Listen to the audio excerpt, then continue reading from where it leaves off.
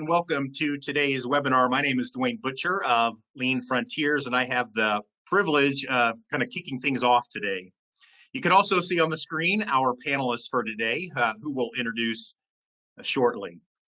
Today's webinar is a lead up to the Virtual Lean Coaching Summit being held July 27th through 31st, in which several of our panelists here, as a matter of fact, have been an active part of that Lean Coaching Summit. So if you are interested in learning more about that particular virtual conference, you can visit leanfrontiers.com/summits. Just a couple points of logistics before we get started. Today's presentation is being recorded. Look for an email shortly after we finish with a link to the recording, and please do share this with others in your organization. We will also be fielding questions. So if you would submit those using the GoToWebinar toolbar off to the right. I will say that we do have a fair number of questions already submitted, so we'll certainly try to get to as many of those as possible. So with that said, let me introduce our host for today, Jim Hunsinger. Jim is the founder and president of Lean Frontiers and has authored books on lean accounting, TWI, lean economics, among others. So for now, Jim, I'm going to go ahead and turn things over to you.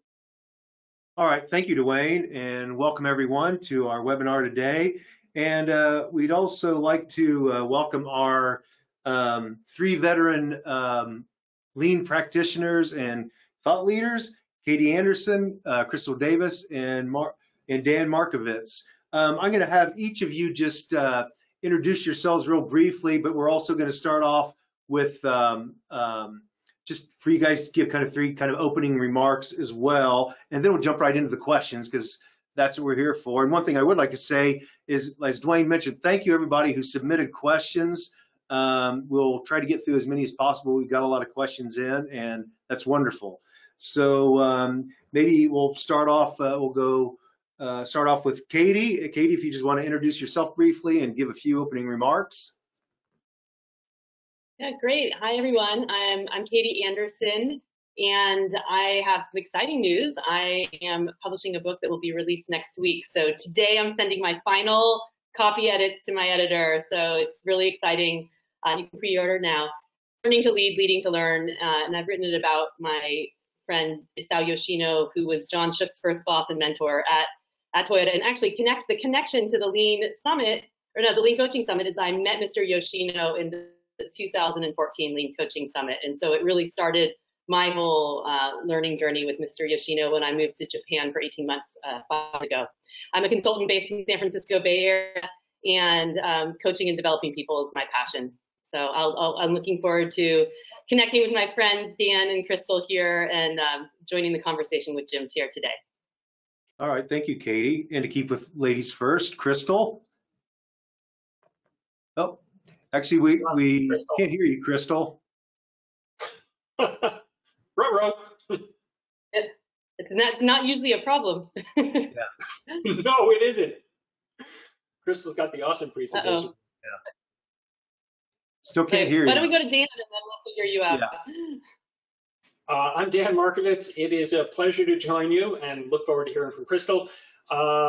Katie is about to publish a book. I'm shameless self-promotion. Just finished and just published my 3rd book, The Conclusion Trap. This is my 3rd book, actually, and I'm very excited about it. It's priced to sell, and it's only 75 pages. I wanted to see if I could tell a compelling story and give people some good tools in something less than a bloated, turgid 350-page business book. I split my time between San Francisco and New York City, so I commute back and forth, and actually have been commuting even during the coronavirus issues. And that is all that anyone needs to know about me right now, unless you have specific questions. I think your questions are more important than what I have to say to you. All right, thank you, Dan. Crystal, can we hear you yet? I hope so. Yes, we can. Wonderful. Oh, what happened there? We did all the testing and all that good stuff. Yeah. All right, so hello, everyone. I'm Crystal Davis. I'm the CEO of the Lean Coach Incorporated, and basically do everything that both Katie and Dan do. And really where I focus, or I like to say that I have a niche, is much like Katie, I focus in a lot on helping people develop leaders at every level in the organization. I think that leadership is not about position or title. It's really about your ability to influence and how you work within the boundaries and confines of your group. And if we have leaders at every level, then we can develop real problem solvers at every level and people that are accountable and are connected to meaningful work. And that helps to drive a sustainable business and sustainable improvement. So that's me. All right, thank you, Crystal. All right, so the questions that came in, we'll get started with that. And what we actually got together as a group to kind of discuss this about a week or so ago, kind of around what's going on in the current circumstance, and even as we came up with our title, Respect for People, Leading Teams Through New Realities. And one thing I know as we talked when we got on a week or so ago, it's really a learning experience for everybody. So even with all three of them being lean veterans, they really have as many questions as the rest of us do, but we want to have some discussion around that. So we'll kick off. The first question is, so how would you guys maybe answer or discuss around balancing the need for teams to produce and meet deliverables in this circumstance with compassion for the current state? And any one of you can just jump in and we'll just go with the conversation.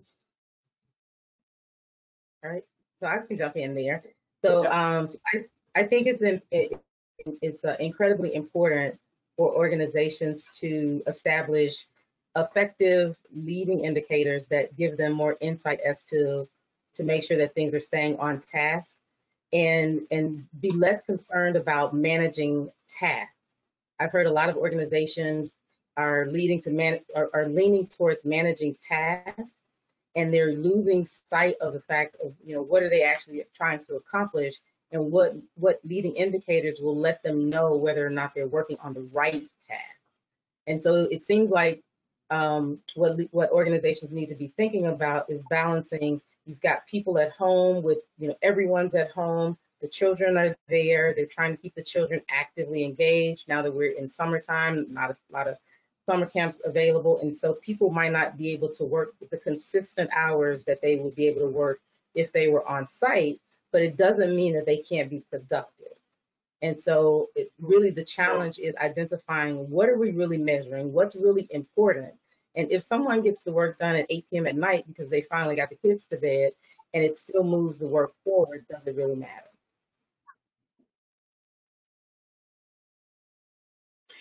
Jim, when I saw this question and a lot of the other ones, it struck me that a common theme certainly is trying to be respectful of and considerate of the new constraints and new demands on people who are working from home. And I realized that an awful lot of the problems can be avoided by, shockingly, talking to people and asking them how they're doing. So to Crystal's point, if we start focusing too much on tasks and did this get done and did that get done and when did it get done, that can impose an awful lot of pressure on people. But we can always balance that out by saying, hey, how are you doing? Is this okay? Are you drowning? Now kids are now you don't even have, the kids are not even doing remote schooling. What can I do to make your life easier? So starting that conversation, asking questions, finding out how people are doing, I think is a lot more important now than it was pre-COVID, when first of all we had a sense of what the standard, the steady state is, and also when we could see people not only formally in conference rooms and sitting next to us, but also informally at the coffee machine. So I think there's a greater need now, a greater urgency, greater imperative to talk, to ask people, to check in with them and make sure that the expectations, the performance expectations, are not strangling them. And I think if it's done in a sincere, caring, open way, I think that will lead us towards the proper balance. Okay. So great points. I want to build on that too. That as leaders of organizations, we both need to set challenge and direction, and then also provide the support and the nurture. And I like to call that sort of the challenge and the nurture, or the support. And we need to balance both of that. And especially right now, people have a lot more challenges going on. So how do we provide even more of that support? And then secondly, I'm seeing a lot of the organizations and individuals that I work with reporting, as Crystal said, a lot of task and micromanagement. And I think our lean principles can really help with that. I think because they haven't created visibility of the work and really created an alignment on what is the direction we need to be moving into, in a way to then check up on how the work is being moved forward. And so managers who don't maybe have those visual systems or ways to connect or see the work in place are reverting to old bad habits of micromanagement and getting very task oriented. So how can we use our lean principles to help us in this new environment? It goes back to the same things: make work visible, have clear direction, as Crystal said, balance, and then, show respect and ask about how people's conditions. So have that challenge and that nurture, as Dan said, really connecting with people for their humanity. Okay, good. Yeah, actually, on the other question that came in, I kind of had put together this with this one, and you guys are really already touching on it, but maybe try to see if we could take it a little more granular in the discussion. But it asked, how do we use performance management, or what does this look like in this new environment? Back to it, it also relates to the question of realizing those out there working from home and so forth, be juggling duties at home, kids and so forth. Are there any particular things, even going a little more granular, you might be able to advise people and they might consider from the performance standpoint? In the I'm sorry, Crystal, I'll let you go. Oh, me first? Yeah. So, I think about the software development world, which has used agile sprints in 2-week chunks. I think that concept hasn't been adopted quite as widely outside of the software world. But what would happen if we started working in 1-week chunks, say? And that way we're able to have shorter PDSA cycles. We get greater visibility into how things are going. Are we moving at an appropriate speed towards whatever our objective is?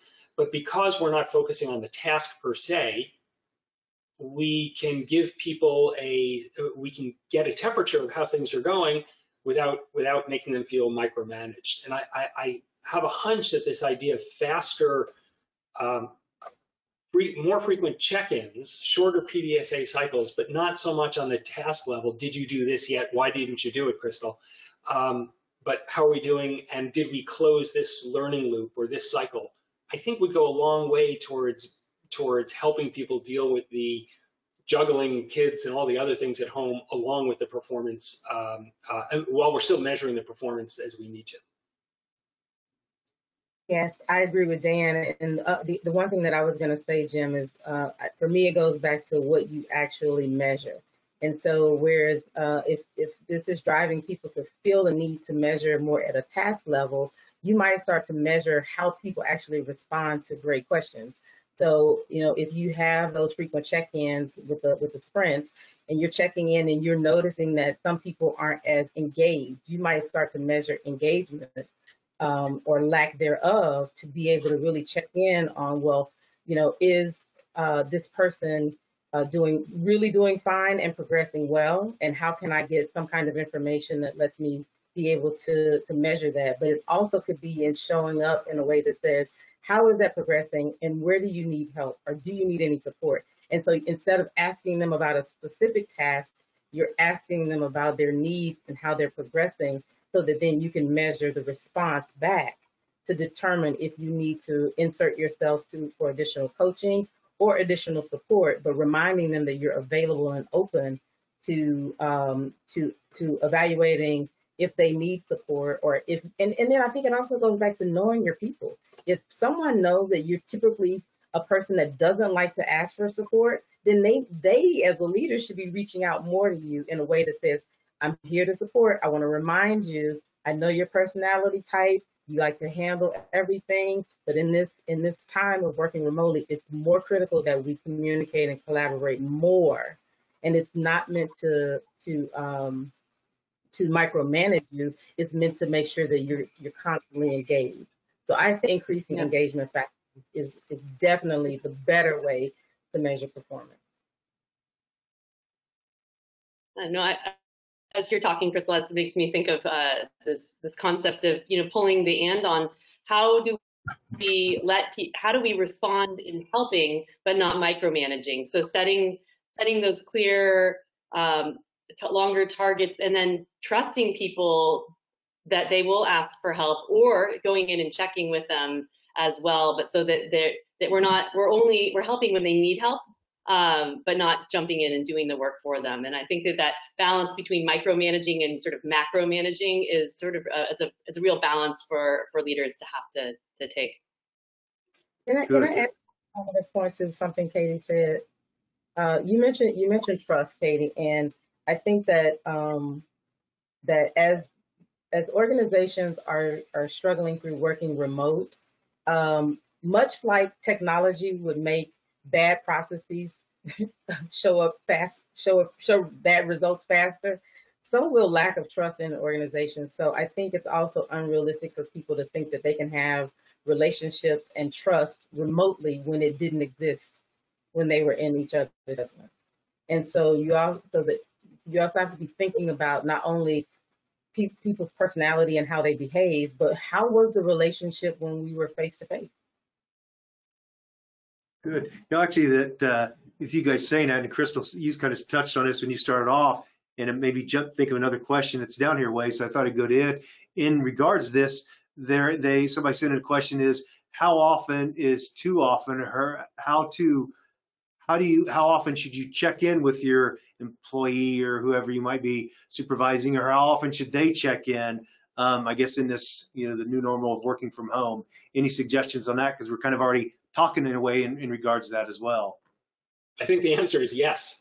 I mean, it's situational, right? I mean, how often is too often? Who the heck knows? I think it's a leader's job to be cognizant of the needs of each person on his or her team. So is that once a day? Is it every 4 hours? Is it once a week? Katie and Crystal, you guys are the leadership. It's the same. No, well, it's the same thing as, yes, it's situational. And for example, back in our old world where we were, all together, leaders would have that same question. How often do we check in? I encourage people to think, what are the systems and structures that we put in place so that we have a routine and predictability, and people also know if they need extra help, they can ask for it. So easily 15-minute check-in with your whole team, just like you'd have a normal regular huddle. How are we systems and to keep work visible, and that we're checking in so we know as a team, are we winning or are we losing today or the course of the week? And then what are those one-on-ones as well that are needed for coaching and development? And those are the exact same questions that we have, regardless if it's in a virtual world or not. So I just think, as Crystal said too, how do you set those clear targets in the process, and then how are we providing that support so that people can back to this quote that I heard from Mr. Yoshino back at the coaching summit in 2014, which has really been my mantra for what a leader should be doing. It's provide that direction or support, provide that direction or the targets, and then develop yourself. And so we're also talking about how are leaders constantly developing ourselves to adjust our style, as Crystal said, or how to better check in with people as well. So if we can do all of those, then we're really going to be able to be successful in whatever environment we happen to be in. Absolutely. I don't have anything to add. I think they both summarized it very well. Love it. Yeah. All right, good. Well, looking at the questions, it made me another one because the conversation is going this way, and what you're talking about. Someone asked, how does a coach observe the learners? I guess maybe this might be whoever they're responsible for, their techniques when both the learner and the coach are working from home. So maybe you guys can steer the conversation in around that. So I'll jump in first. So that one actually for me was probably the easiest question, because virtual coaching sessions have been around for a very, very, very long time. And I had this conversation on email with an internal lean practitioner, and they were like, how do you do that? I definitely prefer things face to face. And I think it's about creating an environment. I mean, so the way that I look at this now is I feel connected to all three of you. I feel like we're sitting in my living room, or we're sitting at a conference after hours, and we're just chatting it up. And so I think it's about creating the environment that that allows you to feel that human connection, although you are separate and apart. And I think that again, in good coaching fashion, you want to set those checkpoints that are appropriate. And it could just be that, maybe there's a coaching session once or twice a month, but then there's email communication or Slack communication, or something of that nature. That's just a quick check-in. Okay. So I think there are plenty of ways also. So I've been doing virtual coaching for a long time as well. And you can go see. We have our phones.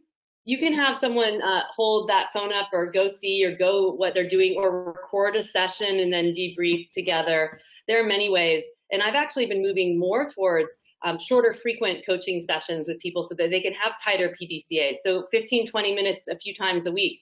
What's the one thing you're going to do next? Okay, what do you expect to happen?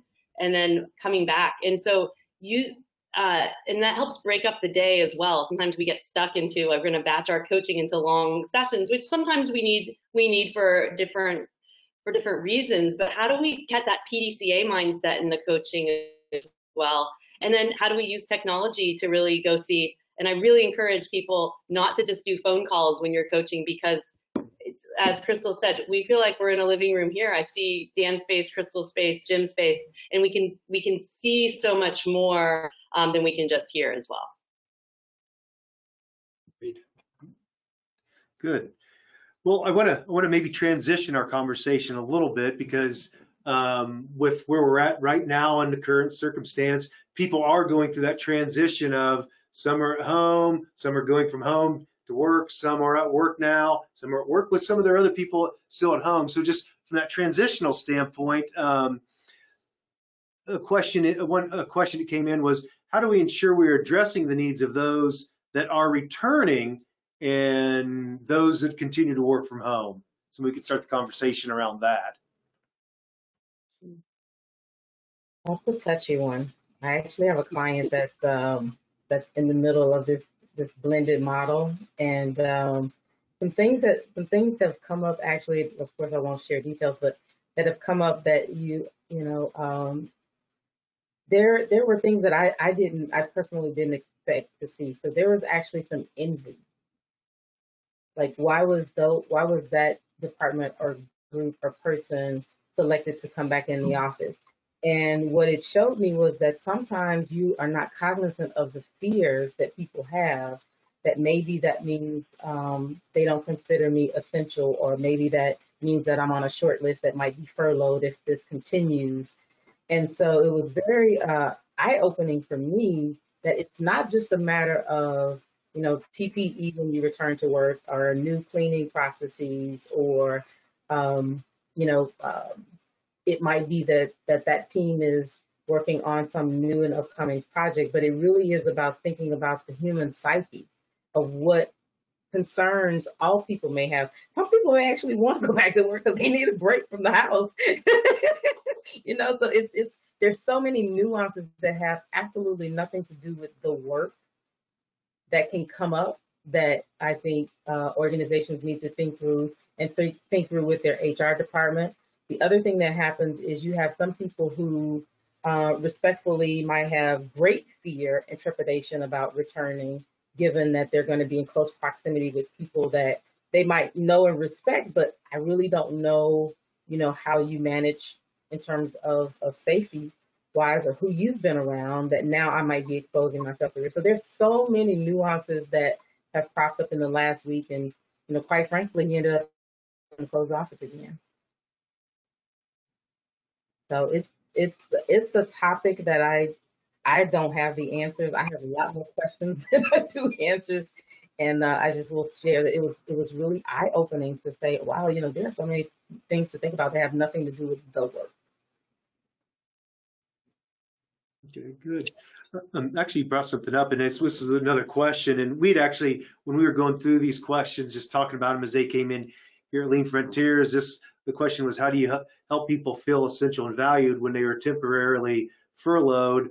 And the question was because they were in a non-essential job, although we were kind of, is any job really truly non-essential, or it wouldn't have been there to begin with? So how do you, as you're kind of touching on, how do you help people deal with that or go through that, no, it's everybody's essential? You know, Jim, when I saw that question, it reminded me of the Barry Waymiller story back in 2008 when the economy cratered and they had an opportunity, that's not the right word. They were faced with the prospect of laying off scads of workers. And what they ended up doing was furloughing people. They put people, I think, on a 4-day-week schedule. Maybe it was 3 days a week. And they actually allowed folks that were more financially secure to take an extra day off and have people that needed the money work 5 days. And it was all done with total transparency.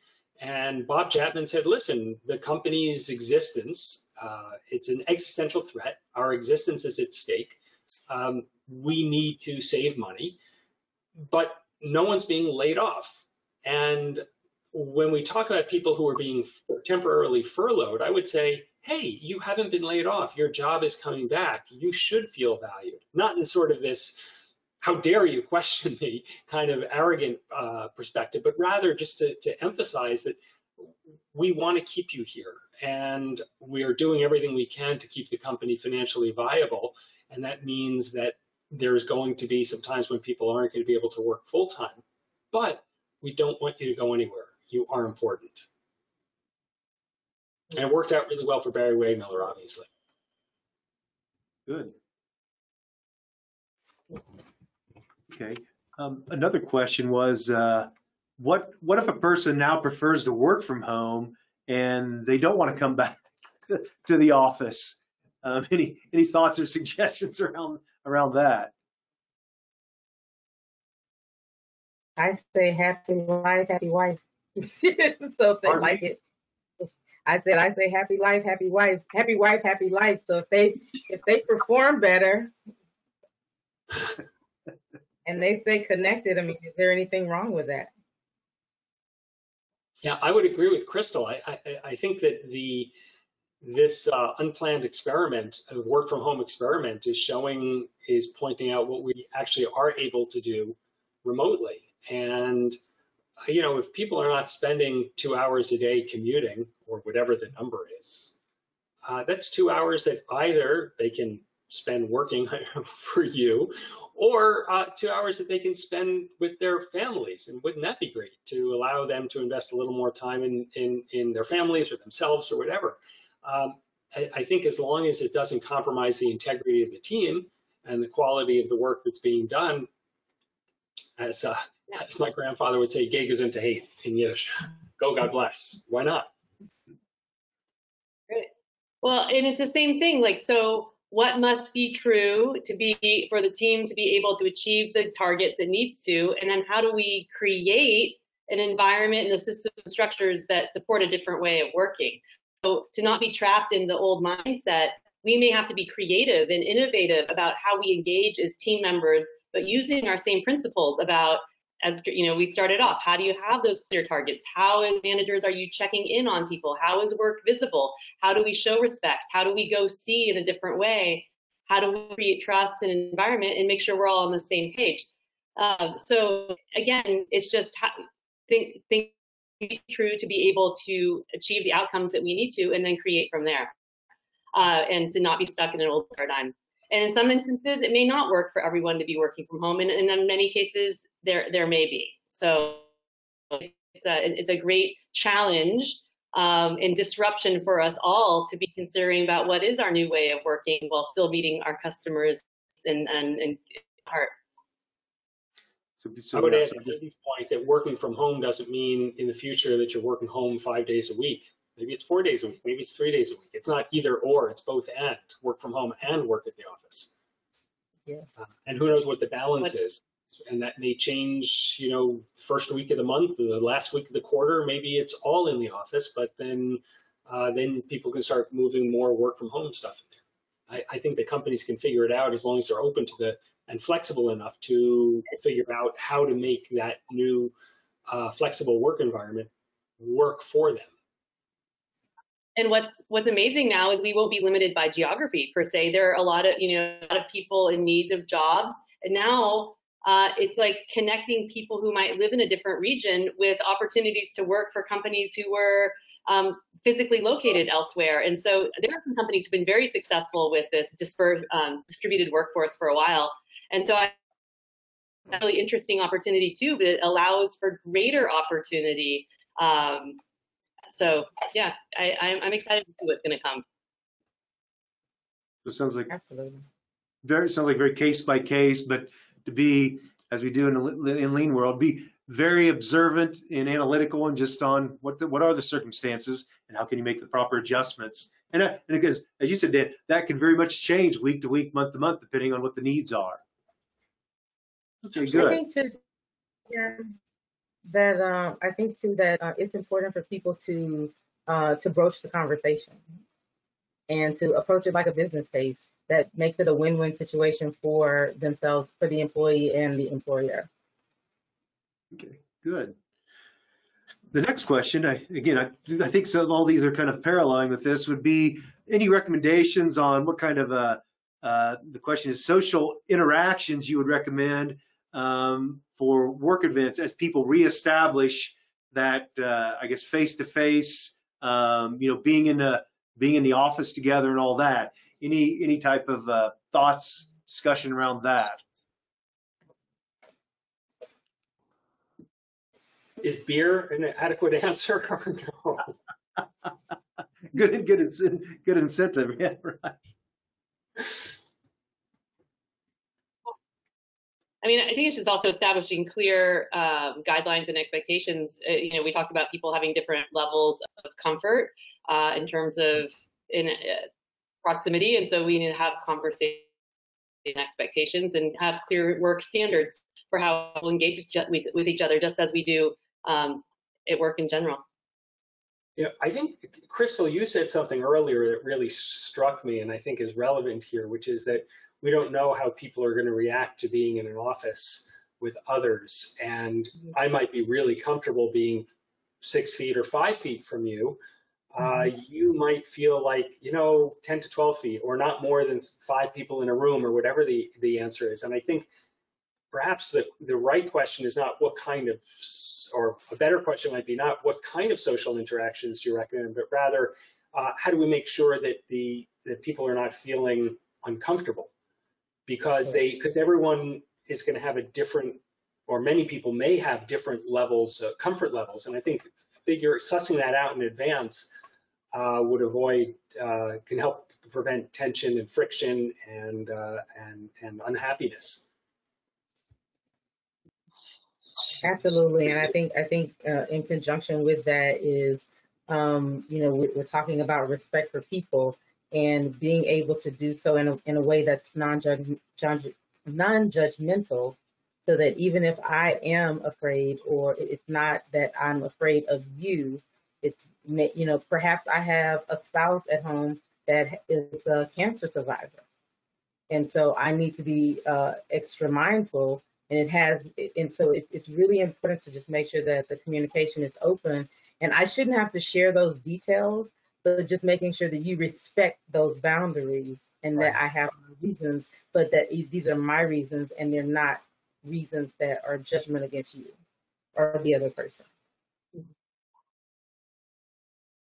I like that one, Crystal. I didn't think about that. It's the fact that people shouldn't have to justify why they're not comfortable. It should just be enough that we should be aware of the fact that people are going to have those different levels and accept it for what it is. Right, and not feel like we need to be to be offended by it as it's a statement against us. I think that's probably the most important message, is that I may differ in opinion, but I still respect yours. Yeah. Very good. No, actually, I'm gonna just read a question comment somebody sent in because you guys are kind of already answering it, but I think it summarizes what you're saying very well. They sent in one virus but 9 perspectives. Thoughts on how to respect the different perspectives and also response to stress of each person. So I think you guys gave good commentary on that, and we kind of answered that. So yeah, everybody's going to be different. The circumstances are going to be different, and need to just be conscious of that and respectful of that. So Yeah, and to that point, Jim, I think organizations, these are very serious topics and conversations, but I think organizations can make it fun. So just like, we've probably all experienced the Myers-Briggs or other personality assessments, whether it's Kolbe or whatever it may be, that just says, you know what, I am who I am, and because I am who I am doesn't mean that I can't respect who you are. And so I think that companies could make it fun, call me Group No Touch Zone. Maybe I would a red dot on my badge. Right. Instead of having like ENTJ, it might be 8 feet, 4 feet, 7 feet, whatever. Exactly. And then I think that also creates community, right? Because maybe I might be a lone wolf, but maybe there might be 3 other people in the organization that think like I think, and so I'm not alone. We make fun, make it a fun experiment, and we respect one another. Okay. Well, I'll shoot this in here because you guys are already going that direction. But somebody did send in the question of, what principles and practices should we do that demonstrate this respect for all? And you kind of are talking about some. I don't know if you have any other ideas around that as well. Color-coded badges. I love it. All the blue people can hang out together. All the red people get lots of room. It goes back to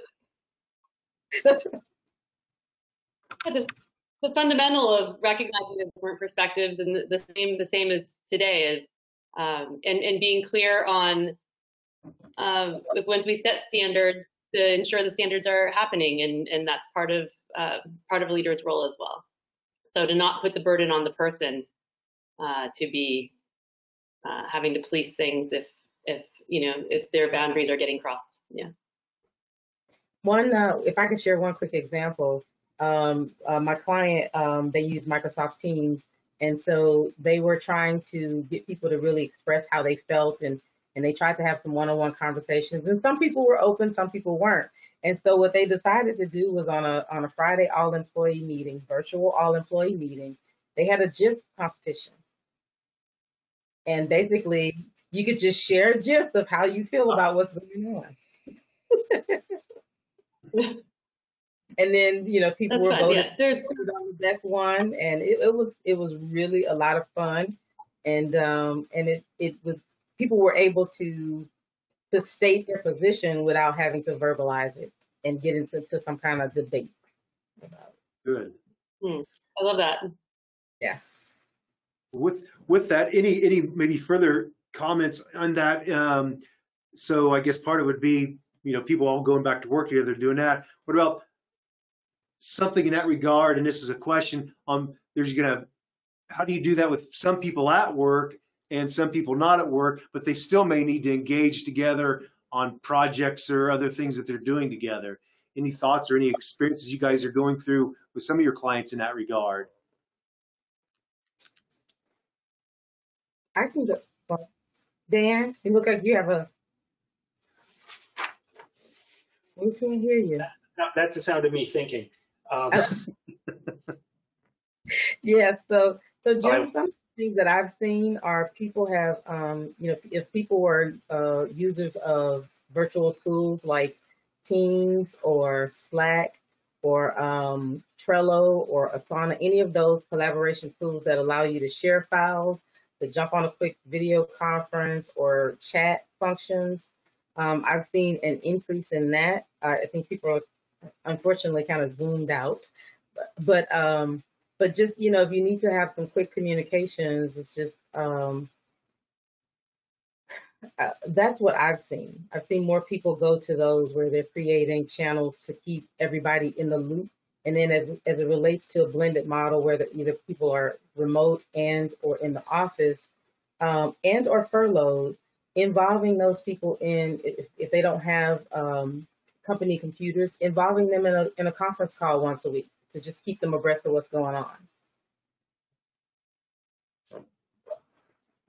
I mean, I think companies who have multiple sites have already been dealing with this in the same way that having teams having to come together to, say, communicate and collaborate in other ways, regardless if they're at a home office or if they're at distributed offices, because they're actually on the work site, but in many different work sites and having to collaborate. So again, I think it's just, we have not let the circumstance be the barrier, but how do we let the principles of having clear lines of communication, having clear direction, having regular check-ins, all of that then can help us guide on the how to achieve that. So, you know.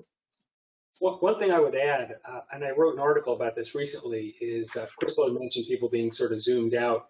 And I think being a little more mindful about what tool we're using. The temptation has been, or the tendency has been over the last few months, Zoom's here, let's make everything a video call. But the truth is, it is, and we've all read the articles, whether it's the Times or the Wall Street Journal or any other thing, any other articles. Video calls are fatiguing in a way that voice calls aren't necessarily. And I think it's worth spending some time thinking about, is this something that can be done, needs to be done synchronously, or could it be asynchronous? If it's asynchronous, would I do it via email, or would I do it via dumping something into a Slack channel or Teams, whatever the equivalent is in Teams? And I think being a little more mindful and conscious, Katie, intentional, since you always talk about intentionality, I think being a little more intentional about what tool we're going to use for what kind of communication would go a long way towards integrating people without overwhelming them with yet another Zoom, video call or yet another phone call, whatever it happens to be. And I think that would also facilitate that cohesiveness where people, even if they are furloughed, even if they are working from home or in a different location, I think they'll have a sense of, yeah, I'm connected, and it was awesome. I didn't have to be on 4 hours of stinking video calls today. Yeah, a great idea. Oh, I hope they up. You know, sometimes if it's just information that's going out, it could be recorded and then, you know, on a downloadable, on-demand thing, because people have kids at home or working different hours or across different regions. If it doesn't have to be something we're engaging on, how could it be something that people can sort of watch on demand, and you know, you have some check-in to make sure that they receive the information that, but that it doesn't all have to be all of us sitting on a Zoom call at the same time with 100 people on it, because we're not engaging there. How do we get that information out in a different way? So I think that's a great thing to highlight that. And it's the same thing. You don't want to be sitting in meetings when it could have been sent out a different way as well. So it is the intention. What's the purpose, and how do we align our actions? And then how do we vary? Except for this, Jim, this one should be all video, and it should all be real time, and everyone should be tuned in. But you know, aside from this, we should be a little more mindful about it. All right, good. Yeah. Well, another question, and this, since we're all lean people, kind of bring this in. Somebody asked, do you think companies can adopt lean principles as part of their reopening, or do they need or should have had that in place pre-virus? Anytime. It's an opportunity to improve. Obviously, the horse has left the barn if you're hoping to do it before the virus. So in a way, there's really not much of an option here. But what I would say, and again, Crystal and Katie, you guys are much more into the personal coaching and development than I am. But because the landscape has changed entirely, we have the opportunity to define a new normal, because we don't really know what the new normal is. So let's define a new normal that includes whatever sort of lean principles and behaviors and concepts that we want to include. It's likely it won't activate the same sort of fight or flight reflexes, the old lizard brain, that it would if we were in our daily routine with the daily process and the daily systems that we've been using for the last 12 years. Now all of a sudden it's new. Well, if it's all new, it's tabula rasa. We have an opportunity to try new things, and it's not going to scare people off. Absolutely. And to Katie's point, anytime. I think as long as you are facing problems and challenges within the organization or desire to continuously or to make an improvement, maybe not even continuously, that you can start with, how do you want to solve the problem? And you can engage people and start to apply the principles. I think that, the key to what we've been talking about here is that we have to be open and we have to be creative and we have to be um, relentless in wanting to solve the problem. Very good. I'll ask one more question, then we'll go into wrap up. And I want to ask this question. It's kind of different, although it certainly relates to what we've been talking about, but a little bit differently. So I thought as I was looking through the questions. But the question is, how do we teach respect to the younger generation? Coming into the workforce, especially in spite of the before this, during, and we're transitioning into that. So I guess any good advice for the youngster professionals out there? Not that we aren't somewhat still youngster professionals, but Perfect timing. I'm just having one of those working from home moments where my 6-year-old just walked in, but at least he was wearing clothing, which is not always the case. So I'm glad he had some pants on. True, it's summertime. So sorry, I got distracted. So I'm gonna let Dan. A lot of organizations are starting meetings just saying something embarrassing happened. Let's all acknowledge it sure. and be done with it. Well, I'm not probably addressing your question, but this is something that's really important too. I lead a lot of coaching groups and workshops, and we say, you know what, it's okay. We are our whole people, and also especially from home, we have things that are going on. If you need to silence and get up and do something, and things are going to happen unexpected, and I think it's actually a really wonderful way for us to to reconnect with our whole humanity, going back to this concept of respect for people, is that we shouldn't necessarily just be one person at work and one person at home. So how do we have all that? So next time, Katie, just tell them to come in and say hello. Yeah. And then say, okay, meeting. What a great example. What we're actually talking about actually happened while we're talking about it. Yeah. Yeah. And I think Jim, this is totally not even your question, but I think that it's important for leaders to put people at ease, because those are the stressors, right? A friend of mine texted me. She texted me a picture of a meeting a virtual meeting that was happening at her company, and the lady had on a sundress, with a strapless sundress. Unfortunately, her camera angle didn't show any of the dress. And what she texted was the leader had no idea what to say to her. And I'm thinking, oh my God, like if my pants were unzipped or if I looked like I was naked on screen, where would you want someone to say? And I'm like, I can't believe that they're struggling to just, send her a text message or a quick private chat and say, hey, you might want to adjust your camera. I'm just like, I'm baffled that this is something that people struggle with. And, you can imagine if the leader didn't know what to say, now what are her peers thinking? And now it's the elephant in the room that nobody's going to talk about. So anyway, what was your question, Jim? How do we help the younger generation? Okay. Yes. Yeah. Whip in a chair. Yeah, I think that